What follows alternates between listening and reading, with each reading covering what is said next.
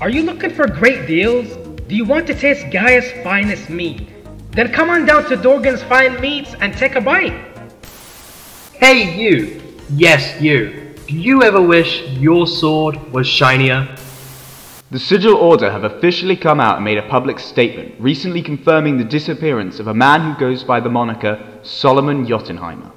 Trollman, an alias often used by this charismatic individual, was last publicly sighted by a Madrasian Ronin in the Sea of Dust area on Saturday, August 27th, with concern continuing to mount as the citizens of Gaia grow restless at the disappearance of a beloved local personality. In case you're somehow unaware of his appearance, he is described as having a pale yellow skin tone. He stands at around 5 foot 10 inches in height and of a medium build, and has a perfectly smooth head. He is missing his left arm and wears pink sunglasses. He is also known to have a luscious blonde beard and a confident smirk. He was last seen wearing a purple cowl, purple dragon sage armor, and a pair of caestus. He is known to frequent areas such as the slopes leading up to Giant Staircase in Renova, the Southern Sanctuary, Spy Tower, and the Wayside Bar.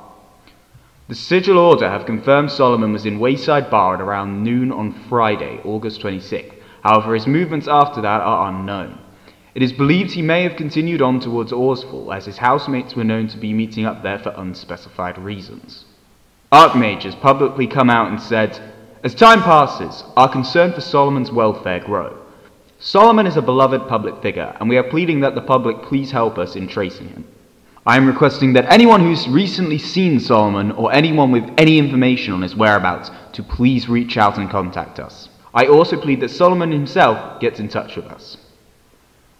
So, with all of that having been said, one question remains. Where is Solomon Jotunheimr?